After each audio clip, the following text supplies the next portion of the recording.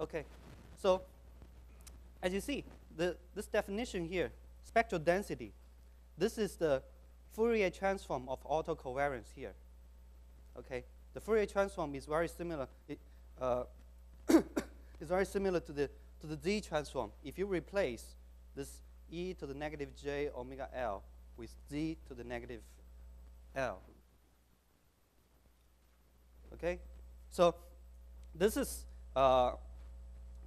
sort of a big picture. This is getting us something that looks like the Z transform of a deterministic signal. Okay, and the great thing about this is now look at the left-hand side. It's something related to omega, which is frequency. And on the right-hand side, it's something related, it's a time domain signal, the autocorrelation of X. So it's building up some connections between time domain and frequency domain, which is the same idea for, in the deterministic case, between time sequence and Z transform. Okay, and because of this definition, there is an inverse Fourier transform. So we can go from this side. If we have the time domain autocorrelation, autocovariance, we can evaluate the spectral density, and we can do it backwards. If we have the spectral density, we can obtain the autocovariance from this inverse Fourier transform. This is just a definition, but in real, when doing real calculations, we usually don't use this equation to do inverse Fourier transform because that's usually pretty complicated and not necessary. What we do is we usually refer to Fourier transform tables, like the Z transform tables, like the Laplace transform tables. We do that instead of this equation here. So this is for autocorrelation, autocovariance of X. But we can also do cross-spectral density of X and Y. So we're considering how X and Y are related in time domain and in frequency domain. The definition is just the same, replacing X and Y, replacing the indices here. So with this, this new definition here, we can have a sort of a picture of the meaning of the variance of a random variable. So if I evaluate, look at this equation here, x of 0. This is how xk is related to xk itself. So it's the covariance matrix of this random process. All right. So this immediately you see L is 0, so I'm going to get 1 divided by 2 pi, negative pi, the spectral density integrated over negative pi and pi. All right. So this is the area under a spectral density curve. So usually a spectral density curve looks like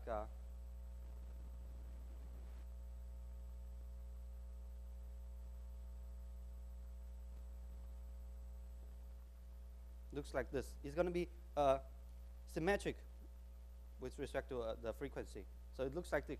So you now know the variance is just the area under the spectral density curve by looking at this equation here.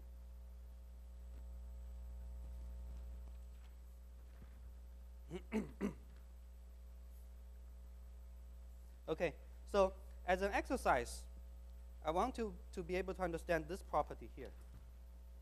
This property that, as we were talking about the covariance matrix of X, this is talking about how a random process is, the autocorrelation of a random process looks like.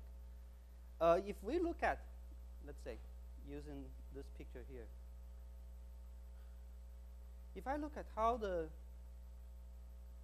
random process, how different elements in the random process are related to the other elements in the time domain, then this equation, this fact is telling us x of k is always most related to itself.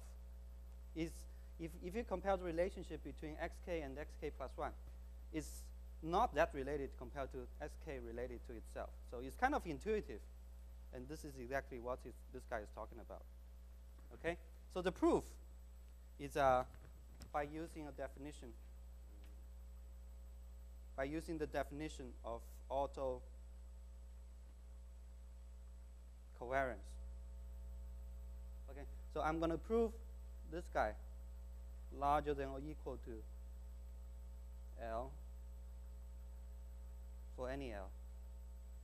Okay? So the proof uses this property that if I evaluate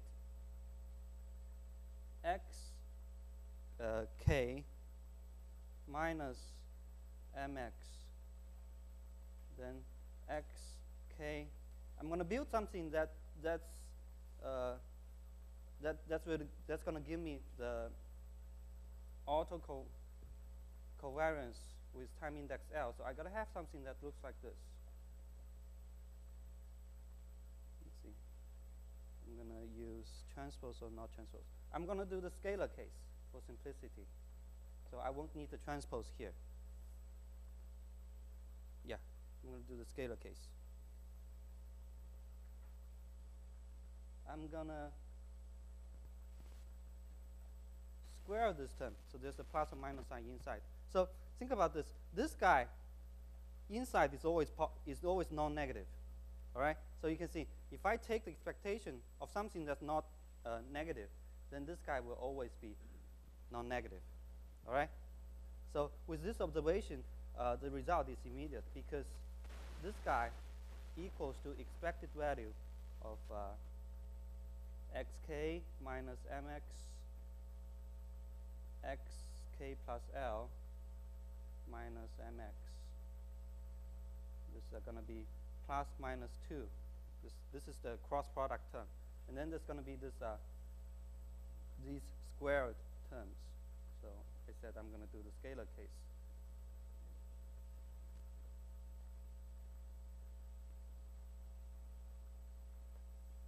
Okay? So let's see what these three terms equals to. The first term is going to be plus minus 2 expected value of this guy, which is going to give me the autocovariance with time index L. And this, the third and the second term, what are they? Expected value of these two. It's going to be the variance of the random variable, right? Variable at k, then this is the variance. This is the variance, okay, which is equal to the autocovariance with time index 0. Then this way you get 2x xx 0 plus minus 2 xxl is non-negative, which is directly gives us the result here. So this is telling us, first of all, we have seen that the autocovariance of a random process is symmetric, right? If it's this guy is exactly equal to this guy. So if we plot the shape of this autocovariance, it's going to look like something look like this. It's maximum when time index is 0. And then it's going to gradually decrease because this is the maximum value occurs here. Then at other time indices, it's going to be something look like this. And then it's going to be symmetric. So if this is L, this is 0. This is how it looks like. Okay?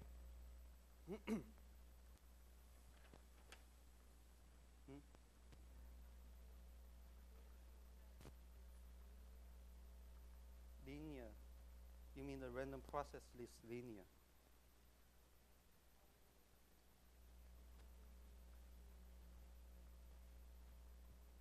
From here to here?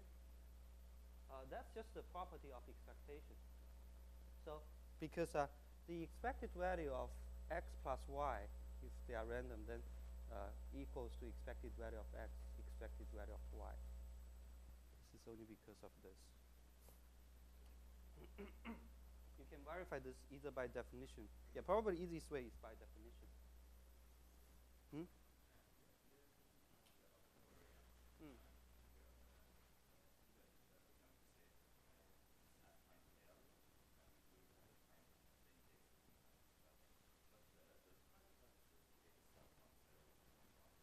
Mm.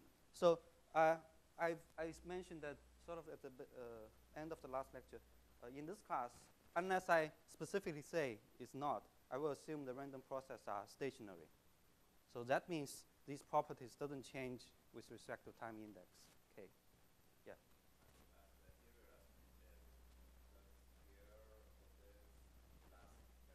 Last. Yeah. Yeah. Yeah. Yeah. That's exactly here. Yeah. Okay.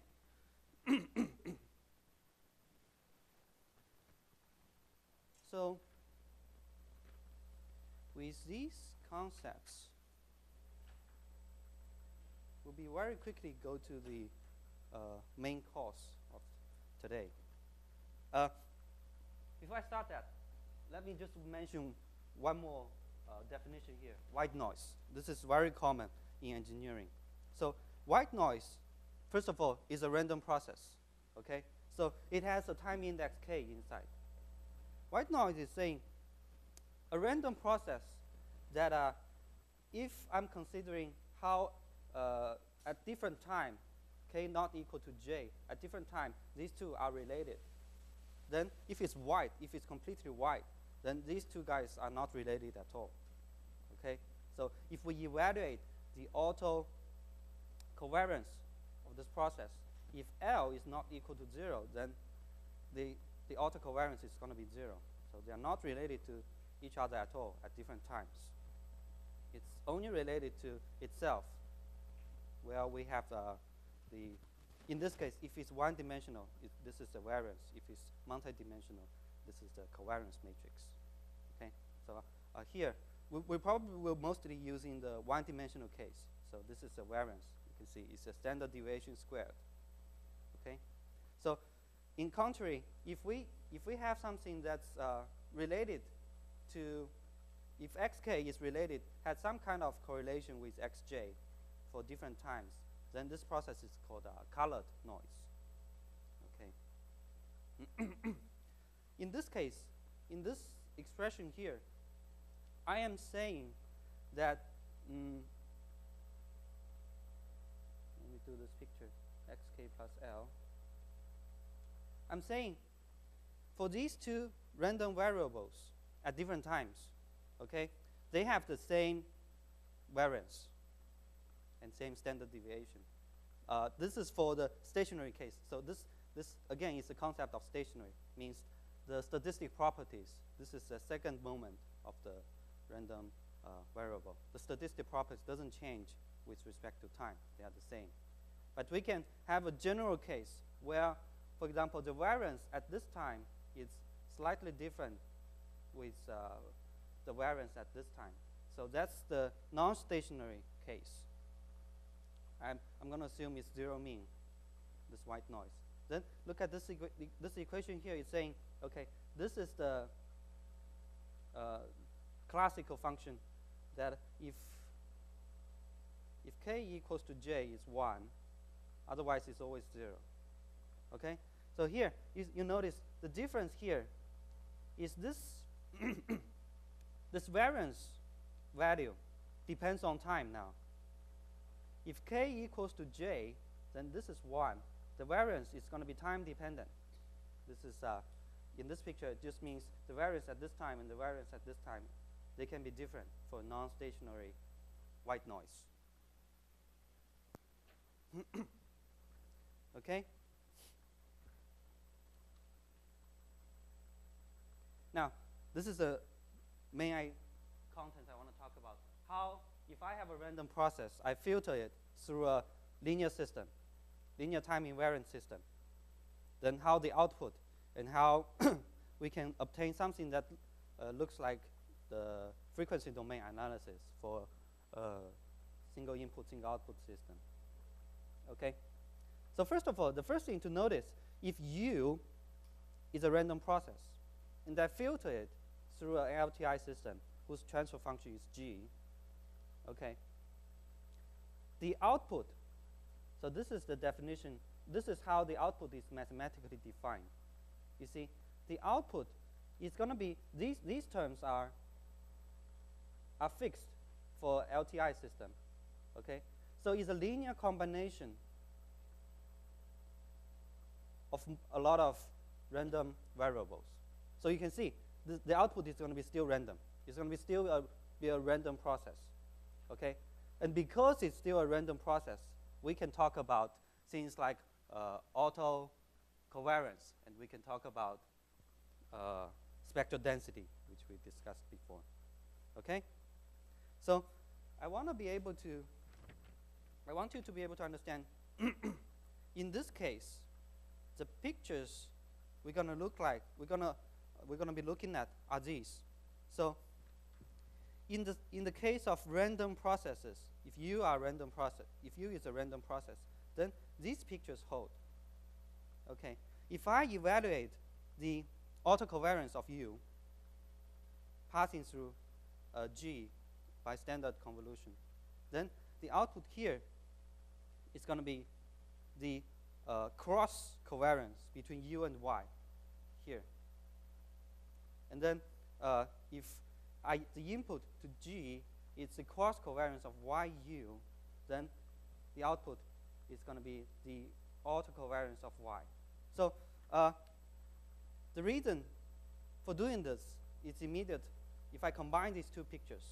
So first of all, you see XUUL, and that someone has mentioned at the beginning of the class, this guy is deterministic. This guy is no longer random.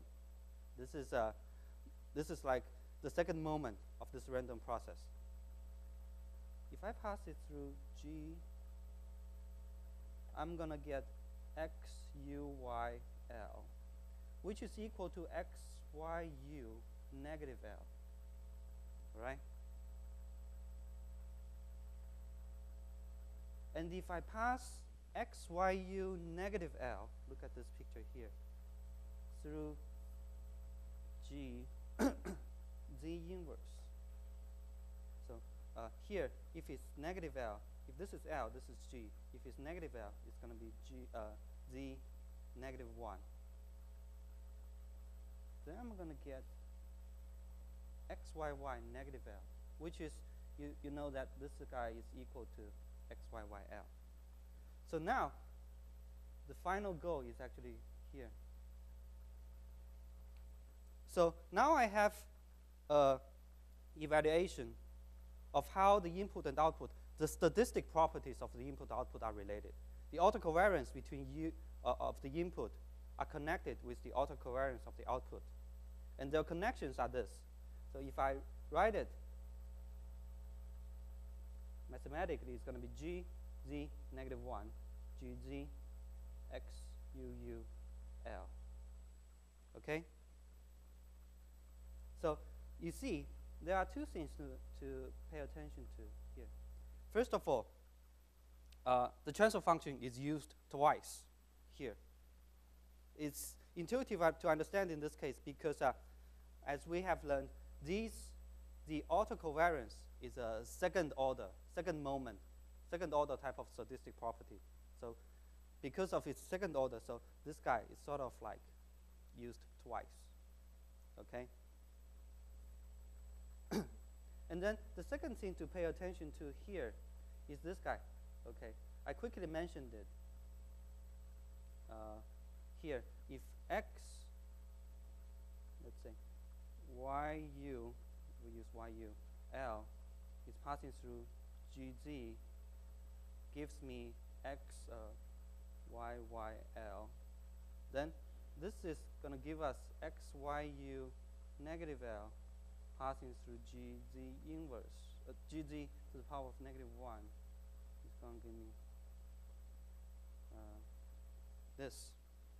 Okay, so to see this, has anyone seen this before? So to see why this is valid, we just evaluate the convolution here. So looking at the first relationship here, x, y, y, L is the convolution between, let's say, this is G is the inverse D transform of GZ. I'm going to use G index K, let's say K, okay? YU, let's say L minus K. This is a convolution, and this is with respect, the summation is with respect to K, right? This is the definition of convolution in the discrete time case. Okay, so now if I just make this L, replace L with negative L, I'm going to get here, use one more paper.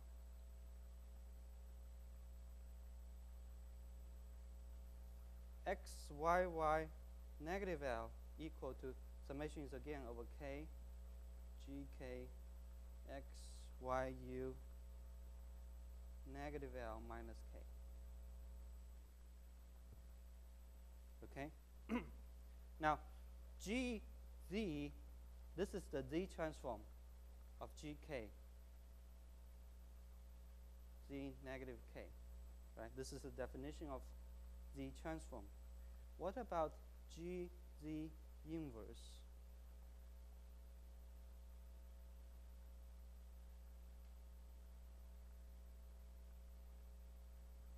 K, right? Which is exactly the same as, because K is the index that's going to be put in the summation. So I can do this, let's see, the negative K. Let's see whether this holds. Let me check. So I'm replacing every K with negative K. And because this is a summation over K, so this guy is equivalent. These two guys are the same. Any questions for this one? Oops. Oh, here.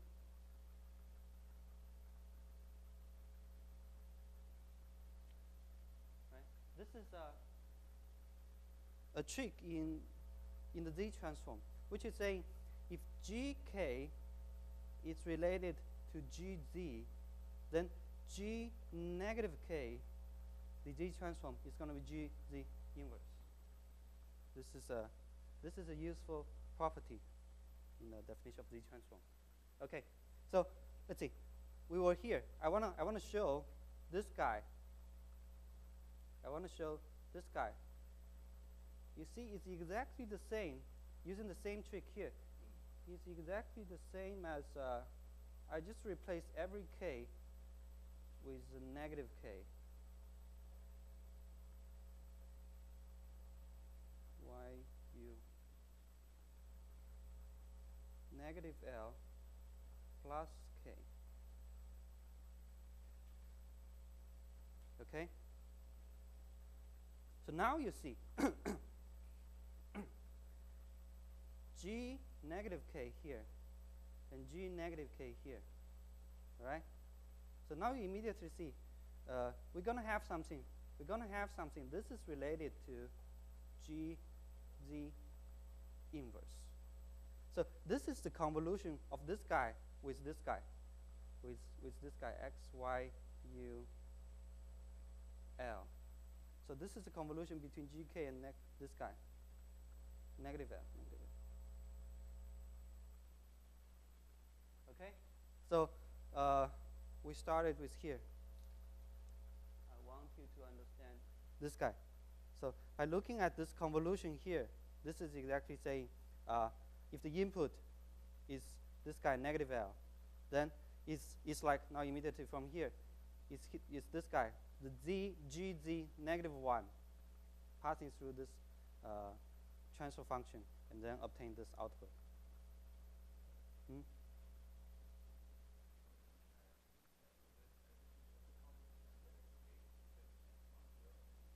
Yeah, that's for the causal case. If the signal has no component for negative time index. So is this guy. If what we have been learning is actually this guy. If U doesn't have value for a negative time index, then the convolution is for all the contents with positive time index. The case here, the only difference here is if U has values for negative k, then we have to consider them in the convolution. Yeah, so in that case, it's actually from negative infinity to positive infinity. Yeah, and to go one step further, the reason why this negative values has to be considered is because in this case, because of this. Because autocovariance, they have negative time index. They have values for negative time indexes. Okay? So let's see. The main idea I want you to understand is this guy. And if you see what we have just derived, okay? I have to use this picture. If you see what we have just derived, this main equation here,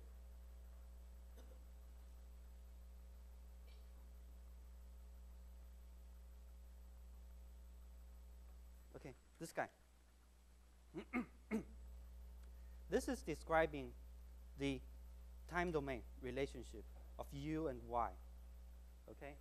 Now, we can very easily, because of this fact, we can very easily evaluate the frequency domain relationship between these two guys.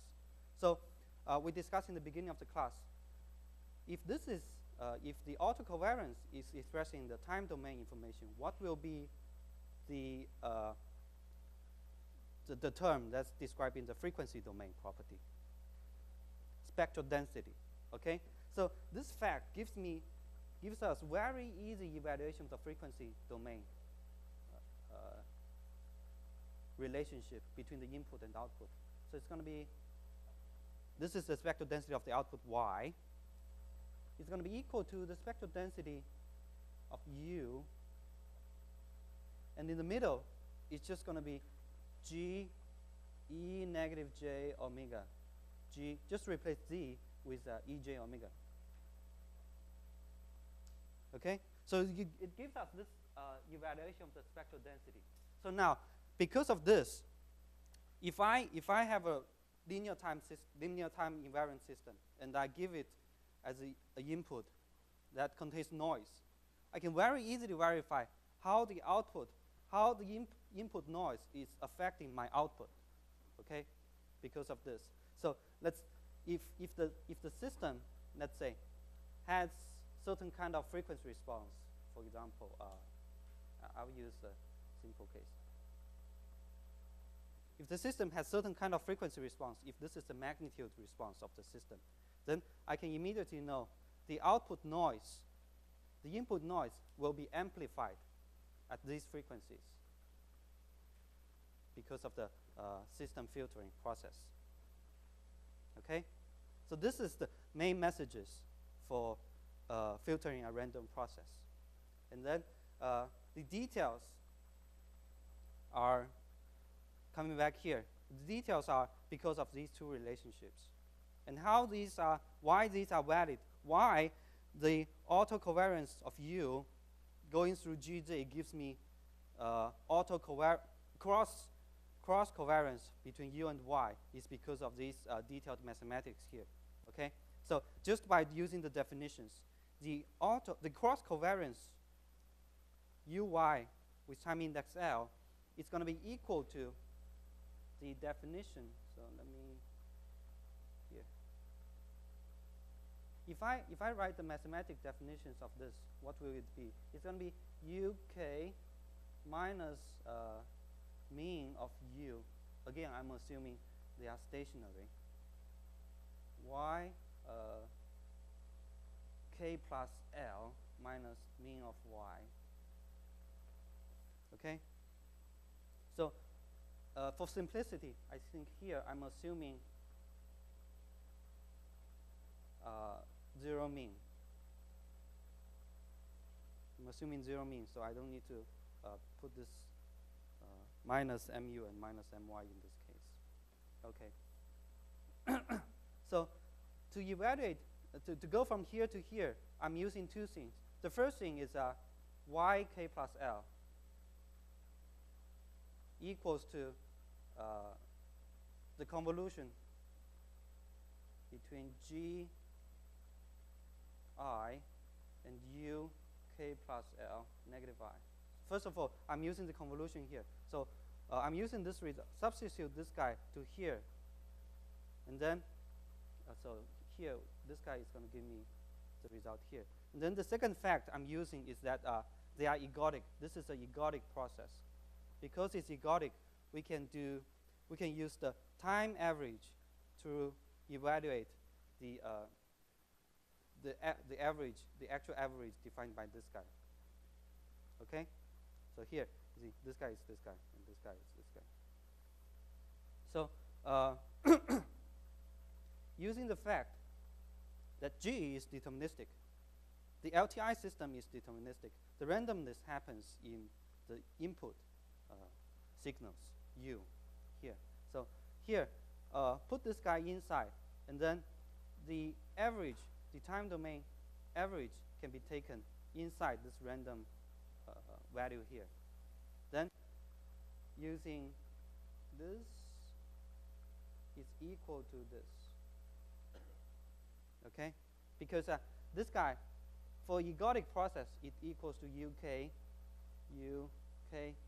plus L minus I.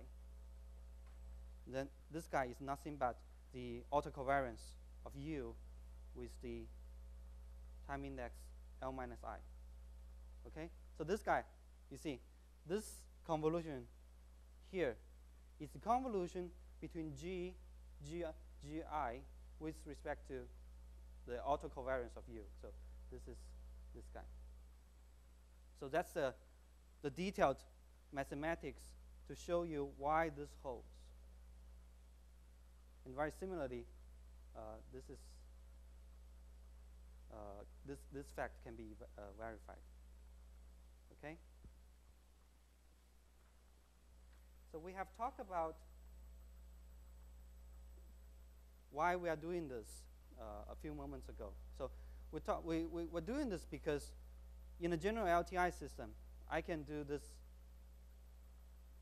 evaluation of the output frequency response using the input frequency response and the transfer function, the frequency response of the transfer function. Okay? And now, if they are random processes, then instead, this is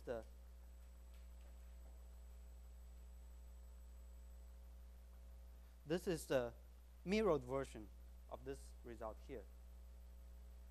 Okay? So you have to use the transfer function twice to get the spectrum of the output. And the intuition, again, is because autocovariance is second moment property. And as a result, the spectral density is a second moment property. Okay? So if you had any confusions when we derived this, this is because draw these pictures first, and then use the fact that xyu is equal to xuy with the time index negative L. Okay? So just use these two facts to get the result.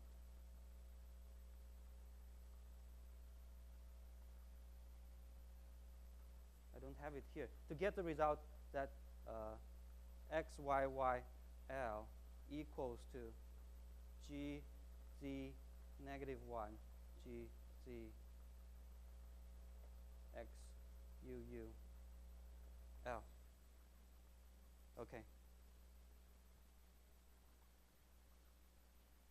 So think about this question. Over here, everything is single input, single output. The transfer function is single input, single output. What will happen if I have a vector of random process, a vector of output, and this guy is a multiple input, multiple output system? So things will be slightly more complicated there, because now I have to be very careful about the dimensions, about how signals are manipulated here. So this is more detailed. This is what I mean. I have to be very careful about, look at the final result. I have to be very careful about how the different, now these are matrices now, how different matrices are placed in the final result here. In the single input, single output case, I don't have to worry. I can put this here. I can put this here. There's no problem. But for multiple input, multiple output systems, I have to be very careful. So let's take a look at what are the differences here more detailedly. First of all, because of the dimension differences, the cross covariance between U and Y is the transpose of the cross covariance between Y and U with a time index negative L. This is because, by definition, this guy equals to this. Now, we are doing multiple input, multiple output case. We have to use the transpose here. Okay? So if I shift, if I swap the orders, then I'm going to get E y k plus L minus my u k minus mu transpose. Okay, so there's a transpose sign, and this guy, the time index, the difference between the time index k and k plus L is negative L. And this result is intuitive to understand, because imagine if U is n1 dimensional and Y is n2 dimensional, what will be the dimension for the cross covariance between U and Y?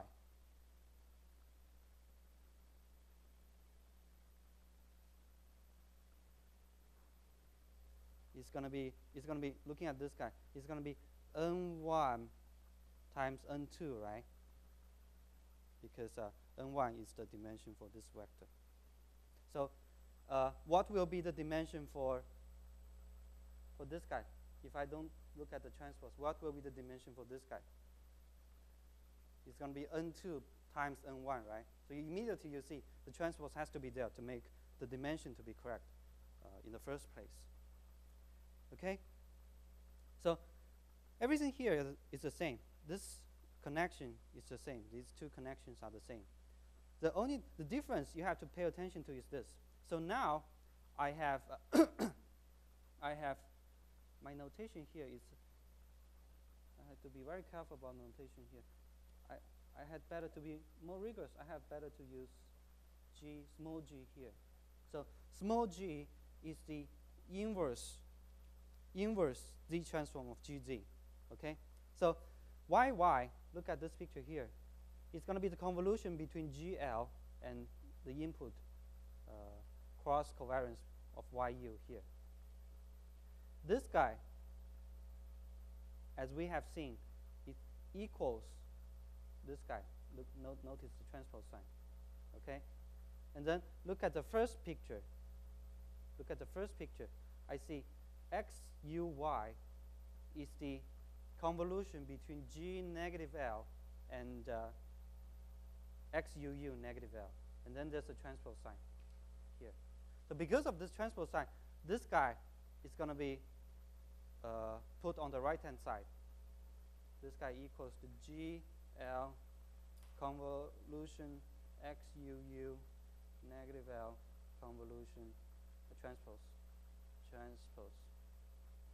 G negative L transpose. So that's why this guy is giving us this guy. Okay? And the fact that there's no transpose sign here is because it's symmetric. The autocorrelation and autocovariance of U are symmetric. So we don't have a transpose sign here. Okay, so this slide, I believe the result here are not directly written in the course reader. So, but it will be pretty useful when we study linear quadratic Gaussian control. Okay, so what we have done, think about what we have done since the start of today's lecture. We have been mostly dealing with transfer function type of filtering a random process. But we can easily do filtering random processes in a state space without problem. Okay? And I think in a certain sense this is easier in the state space case. Okay? So consider WK is a zero mean wide random process. And then I filter this WK through a state space system. Okay? And I assume the initial state are random in this case and uncorrelated with WK. So if I want to know how on average the system behaves, then I can take the expected value of this equation here. The expected value on the left-hand side and on the right-hand side. Notice W is zero mean. So if I take the expected value, then this guy is going to go, is going to vanish. So the mean behavior, average behavior, is going to be the mean of xk plus 1 is going to be ak mx of k. So now let me ask you a question. Is xk white or not?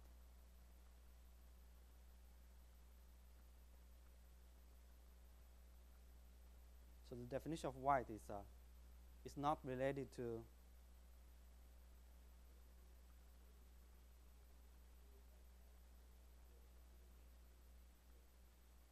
right. So it's not white. It's colored because now the value at time k plus 1 is directly related to xk. So it's not white, right? So good. We're immediately using what we are learning. Now that's the mean. And it's always the case. If we evaluate the mean, the first moment, then we have to think about the second moment, the covariance. So with the result here, we can very easily derive the covariance relationship. Okay? So by definition, the covariance of, let me use x, which is defined by x, let's say how I define xk. If I define the autocovariance of x, simplify the notation, just xk here, okay, here. Then xk plus 1 is going to be equal to expected value of xk plus 1 minus mxk plus 1. So let's see. I think I'm going to do the vector case, random vector case. Minus mxk plus 1. Okay? So I'm going to use, so now to be able to evaluate this guy, I'm going to have to combine these two equations here. So I notice this guy equals to, so I'm going to subtract these here, ak xk minus mxk plus bwk wk. Okay? This is pretty useful observations. Now, let's see how I want to do this. So next time, I wish you'll be able to connect this result here. So whenever you see something that looks like this, so this guy filtered by, not filtered, multiplied by some matrix here, and then plus some noise. Then this guy will immediately become AK, XK. So I will write down the result first, and then I will give you some intuitions about the result. So let's say W, I'm going to say the variance of W is WK here. So this is exactly the result written on the notes. Okay, so I want you to be able to very quickly recognize this fact here. Okay, so if you the first thing to notice is, you see again, the system matrices are used twice. This is because autocovariance and variance, autocovariance, they are all second moment properties. So the system matrices are always used twice if I'm talking about second moment properties. Okay? And detailedly, you can evaluate for the first term to occur.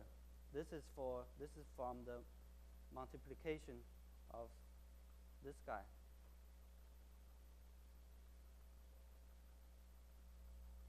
With this guy, with the part of this guy. So it's useful now to write down on this side.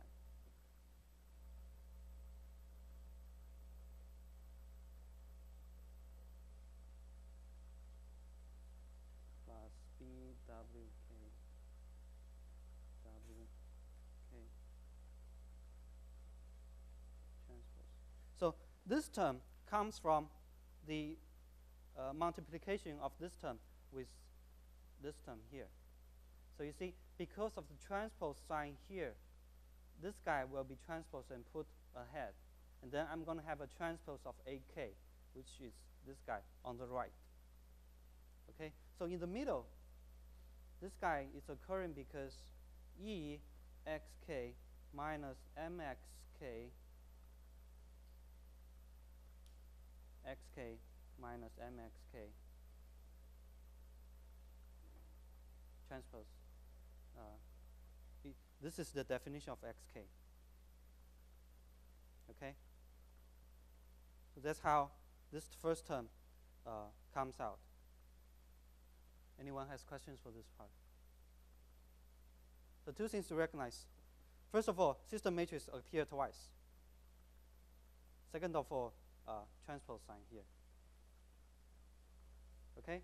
And this term here occurs because of the product of this with respect to between this and this. Okay, again, you see, this guy, BW term, is going to come on the right. And then because of the transpose sign, this BW is going to go to the right and has a transpose sign here. And then in the middle, it's because I take the expected value of WK and W transpose K, I get the autocovariance of W. Okay, so questions?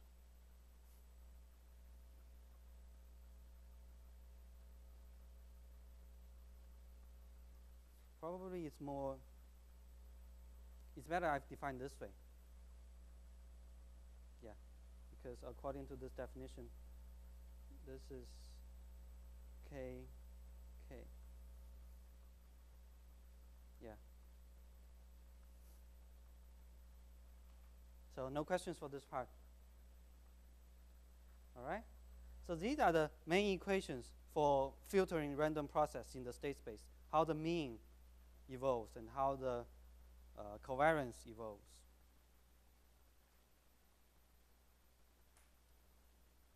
Okay.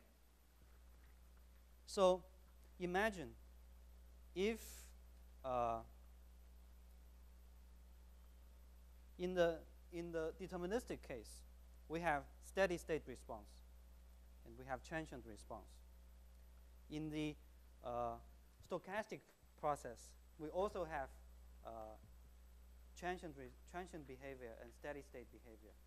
So in the steady state, if, let's say, if the system matrices AK, BK, BWK, they are constant matrices, and this is a constant, and this is WK is a constant. So it's intuitive to understand that the system will reach a steady state behavior. And this slide is discussing exactly in the steady state how the mean, the dynamics of the mean and the dynamics of the covariance is going to look like. Okay? So if this is constant and the matrix A is stable, by stable I mean the eigenvalues are inside the unit circle in the discrete time case, what will happen to the mean of x? Mean of x, yes, mean of x. If this is stable,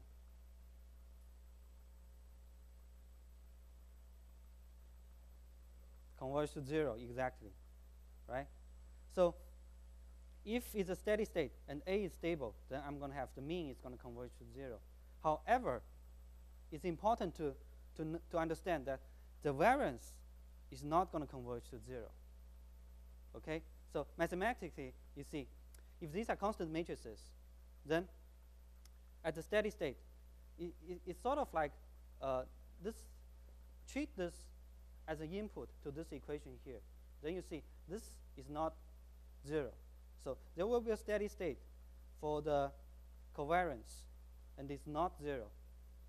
So to evaluate this, you just replace this, you just assume at the steady state, xk and xk plus 1, they are the same. Okay? So just put this here. Then this is how the steady state covariance is defined. Right? This discrete time Lyapunov equation. Okay? So we can solve this equation to get the steady state covariance. As we are talking about the Lyapunov equation, I want to give a quick review of the Lyapunov equation. Okay, so it's pretty. There are several ways to understand this. One way, at least one way, is by looking at the energy of the entire system. So I'm going to say define the classical definition.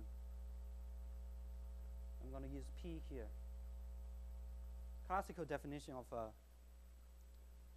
energy function for LTI system, state space system. Okay? So if I define this, what we want to do, we want the energy, this should be xk.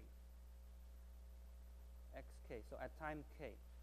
So xk plus 1, we want the energy to decrease. Okay?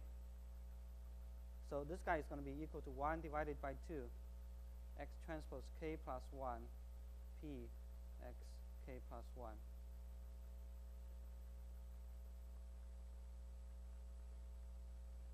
Okay, so I'm going to be using the system dynamics as follows: xk plus 1 equal to axk without input. So I want to see how the energy of this system is going to evolve. Then this is nothing but 1 divided by 2. The first term is going to be x transpose k times A transpose. Then I have P A x k. Then the second term doesn't change. So this is exactly how the term A transpose P A minus P occurs in the Lyapunov equation. Okay? And the second thing to notice is I mentioned we want the energy to decrease with respect to time. So we want the energy to be decreasing.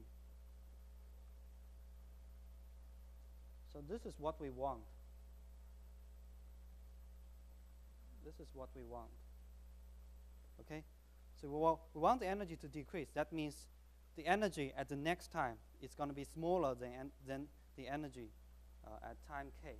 So we want this guy. So this is a negative value, non-positive value, because it's a quadratic function. And Q is positive. Let's see. Yeah, we can do both. So Q can be Q is positive semi-definite, right? So exactly this is giving us A transpose PA minus P equal to negative Q. So there are many ways to write the orders, but this is how the discrete time Lyapunov equation comes from. Okay. All right. So there are steady states that we can evaluate for filtering a random process through a state space system. So this is the steady state variance. In the steady state, this also, let me check the notation. We can also evaluate the autocovariance at steady state. So this is the picture to think about is after very long. Suppose this is time 0. After very long time, the things is going to settle down. It's going to be xk plus L, xk plus L. Okay, things are settling down, but xk and xk plus L, they still can be connected with each other. Okay, it's just the process that settled down. So it's still meaningful to evaluate this guy, which is defined by if xk is 0 mean, which holds in this case. So definition of autocovariance here.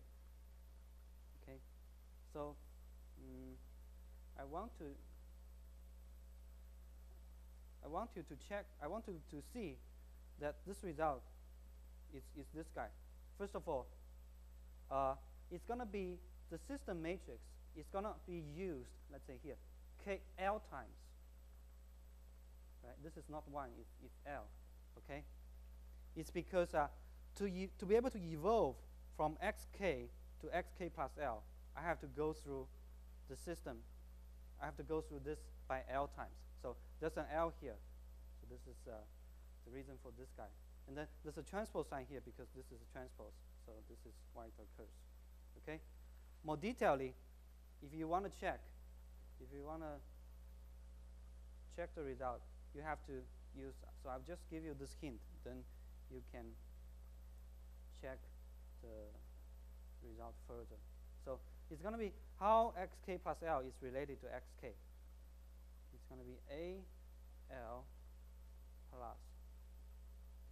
So this is by using this dynamics, AXK plus BWK, yes. So this is assuming, this is the system dynamics. Then you can verify. This is actually using the 232 result. So this guy is defined by summation of A L minus 1. Let me check the index. I'm going to use J, I think. J. So the summation of J, B, W, W, J. J from K to K plus L minus 1. Okay, so if you want to rigorously verify this, why this intuition holds, you're going to need this result here.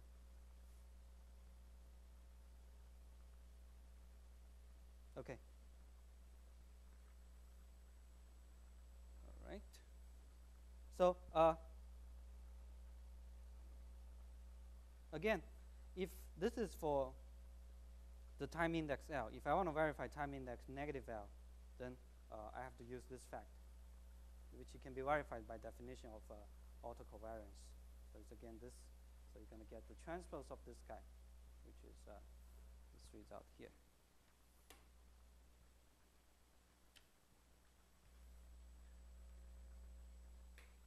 I want to use one example to show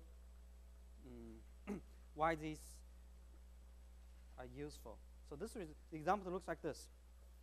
If I filter a random process, so I must, let's see, yeah, if I'm filtering 0 mean white random process through a first order system, this is a first order system, Okay. Then, so some questions we can ask. First of all, how the mean of x is going to behave like? It's going to go from some initial values, and then in the end, the mean is going to converge to 0. So if the input is 0 mean, then the output at steady state will also be 0 mean. That's something that can be easily checked and remembered.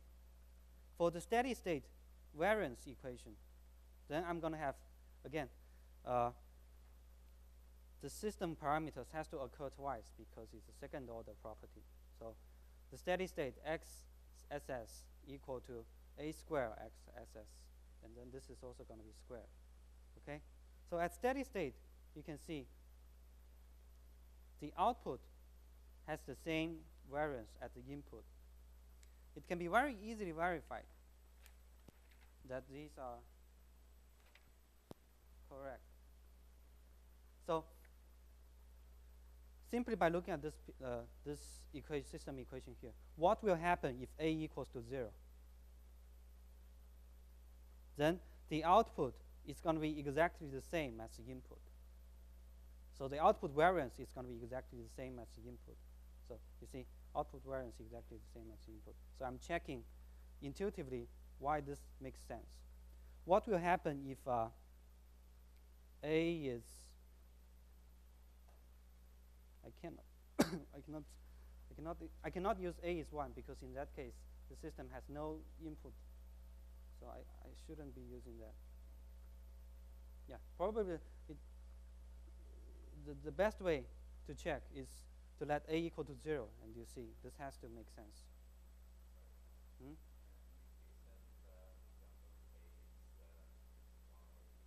1/2, okay?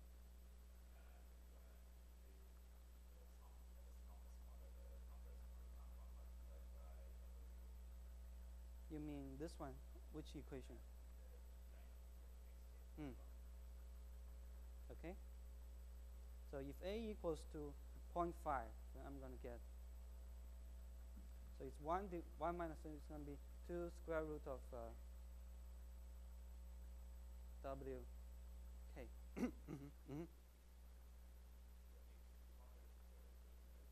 X should,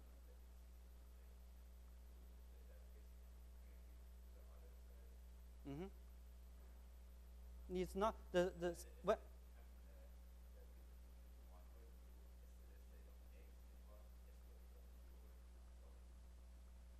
The square root, when you're talking about this equation or this one? Okay.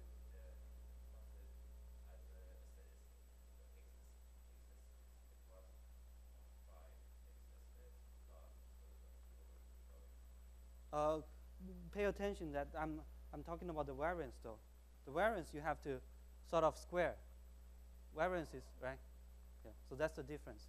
So that's why the parameters is going to be has some kind of square terms. Okay.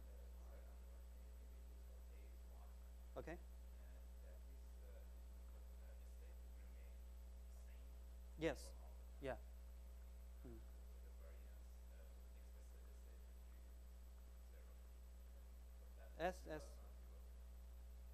Yeah. First of all, if I have sort of said a cannot be 1 in this case because input doesn't go to this output. Yeah. So I'm sort of assuming a doesn't equal to 1.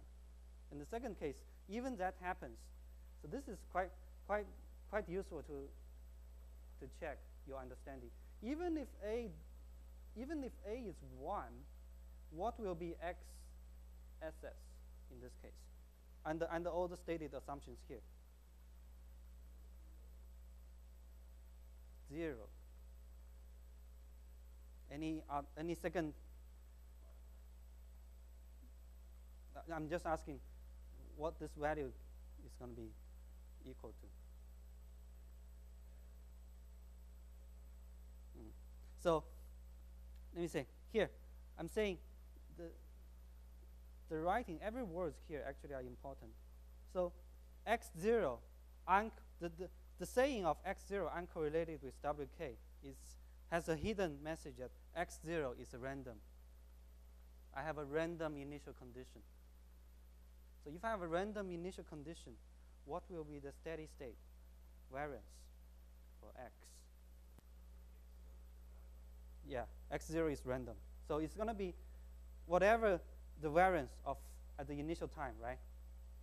So it's not 0 in this case under these stated conditions. Okay? So as a practical example about this, about some initial condition being random, for example, can be if I'm going to move a robot, let's say, move a robot arm, okay? So when I put the robot arm, I'm not using any control command. I'm just starting the system. Then the initial condition, in certain ways, there are certain randomness inside. Because when last time I moved the robot back, okay, there might be some differences between the absolute 0 position of the robot arm. So that's the randomness is not that significant over there. So, but that's one example of initial condition being not perfectly constant. Okay. So I want to. We have sort of talked about this. So if the steady state variance looks like this, then we can evaluate the steady state autocovariance. Okay, it's going to be, see this, it's going to be the system dynamics is going to occur sort of L times because of the L index here. And if you plot it, it looks like this. The picture looks like this. The autocovariance of X at steady state. So it's going to be the maximum when L equal to 0. So here, A is less than 1 in this case. Okay? Let's say less than 1. So yeah, I can do this. So A is, the system is stable. So A, the absolute value of A is less than 1. So it's going to be look like this. The autocovariance maximum here, and then gradually decreases as L increases. And when A is, let's say, I'm going to check several values. A equal to -8, A equal to -1. Which curves do you think are corresponding? So I have 3 curves. Let me see. A equal to 0.5. Suppose these are the values generated in this plot. Which curve should be corresponding to these? And why?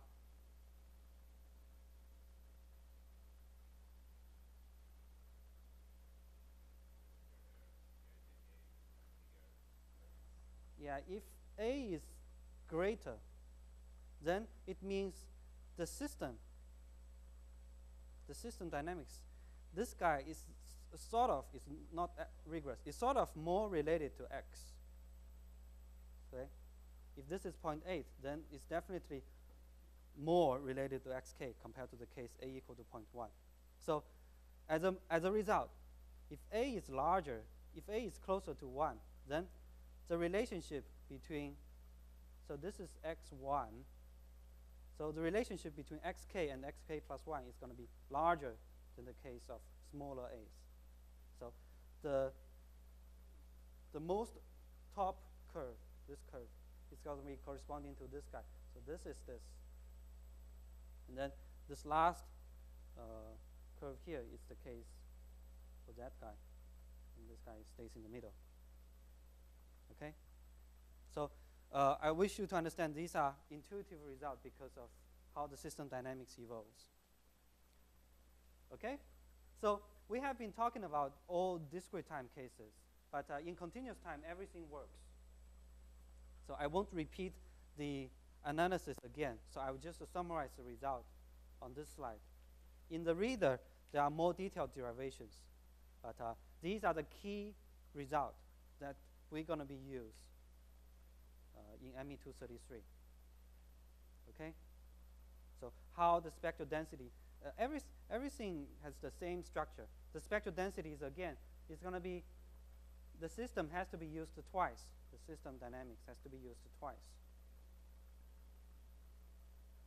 Okay? mean, variance in steady state. So I will finish today's lecture by reminding you the equivalence between these two. Okay? So G, J omega is a complex number, right? So let's say it's A plus BJ. Then this G negative J omega, I have to use omega somewhere. So let's say omega here. Then this is A minus BJ omega. And then when you multiply them together, it's just the magnitude of the complex number here. Okay? So that's something to check. You can easily understand. Okay? So if you don't remember how the Lyapunov equations look like and how the solutions look like, you can check this appendix slides. So for the discrete time Lyapunov equation, the solution is going to be like this. In continuous time Lyapunov equation, solution is like this. In many times, you have to be, whenever you are asked about the solution of something, you have to understand what are the conditions for the solution to exist. So the discrete time and continuous time Lyapunov equations has a unique solution if and only if these conditions hold. So for example, the discrete time case is this equation. This eigenvalue assumption has to hold. And you see, it makes sense. If let's say A is stable, all the eigenvalues are inside the unit circle, then this condition obviously holds, right? So all of the eigenvalues multiplied together, it's impossible to generate 1. Take any 2 eigenvalues. Okay? So see you next week.